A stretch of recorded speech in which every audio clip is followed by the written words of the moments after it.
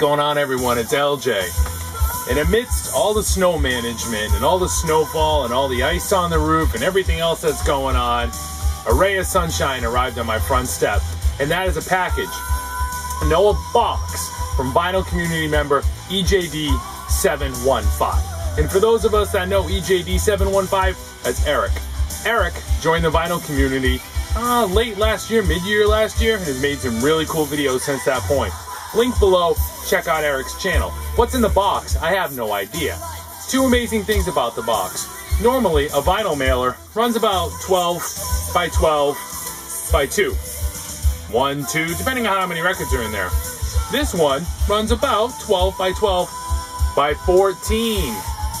I have absolutely no idea what's in it or what's making it so big. But believe you me, this is one big box. Now the other amazing thing is that it was visited by your local postal sorting facility. I'm sure Eric packed it well, and I'm sure what was in there survived. Now what's in there, well, there's only one way to find out. So let's do this together, shall we? Okay, what was in is now out, and I have packing peanuts running all over the place. Eric, what have you done? So we have 2 Gig Technologies glass break detector. That can't be it. Of course not, it's tapes.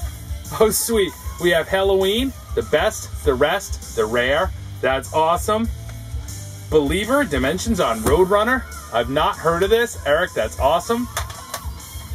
Anacrusis, Screams and Whispers. That is killer. Cannot wait to check that out. Oh, awesome. Sanctuary, Into the Mirror Black. That is 4 killer cassettes. Now, underneath those 4 killer cassettes, there's a vinyl bag with some singles. We have Frank Sinatra, Strangers in the Night, and Oh You Crazy Moon. Okay. Oh, sweet. We have a copy of Beth from Kiss, and on the back is Detroit Rock City, the original Casablanca sleeve. That's awesome.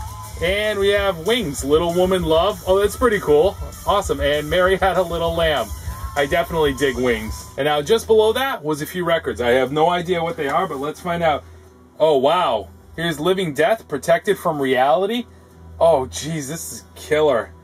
GWR Records, 1989. I'm only vaguely familiar with it. It rings a bell. Sealed.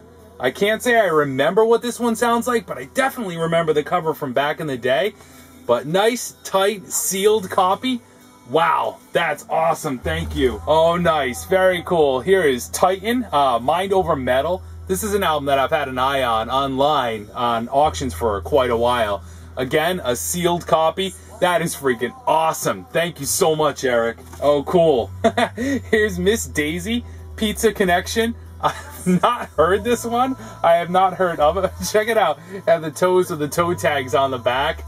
That is awesome. This has got to be late 80s. Yeah, 89. Also on GWR Records. Here is 2 more. Bob Wayne, Till the Wheels Fall Off. Why do I want to say I've heard of this one before? People like from Century Media.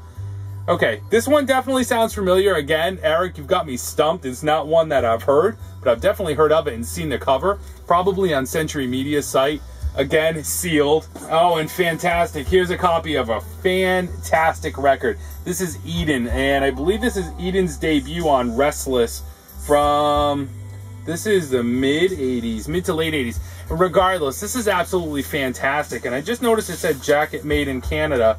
So I wonder if it's a Canadian press. It still has the original merch insert, which is absolutely awesome. And red label. And Eden is just fantastic. 1986. All right, so it was mid-80s. Fantastic mid-80s metal. Eric, what an unbelievable package. Unbelievable package. Thank you so much. Everyone check out Eric's channel below. And Eric, I'm going to have to get to work on trying to send something back to you that can put as much a smile on your face and a ring in your ears as that did and will for me. Thanks everyone for watching. Eric, thanks again so much. Talk to you guys in the next video. Later.